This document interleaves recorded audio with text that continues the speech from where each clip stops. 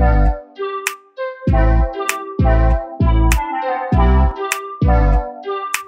this is Chelsea from digitalartteacher.com. Welcome to the Beginner's Guide for Learning How to Use InDesign.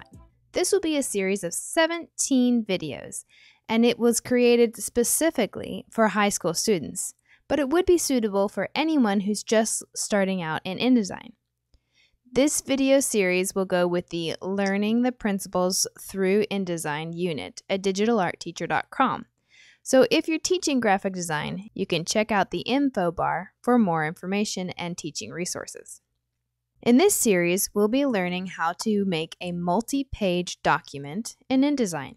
It will be a magazine that highlights some of the designers you admire and the principles of design that made their designs stand out. We'll talk about how to apply the principles of design as you create your magazine. There are, of course, many different ideas about what principles to include for your designs, but I have narrowed them down to 8: proximity, alignment, repetition, contrast, balance, emphasis, movement, and unity. At the end of each video, I'll give specific instructions on what needs to be done before you move on to the next one.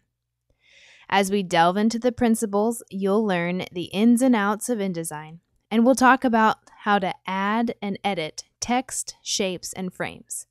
We'll even learn how to do some special effects to your layouts. So get your InDesign on and join me as we create this multi-page magazine.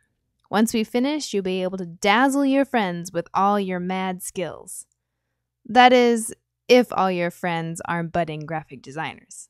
All right, let's get started. I'll see you in the next video.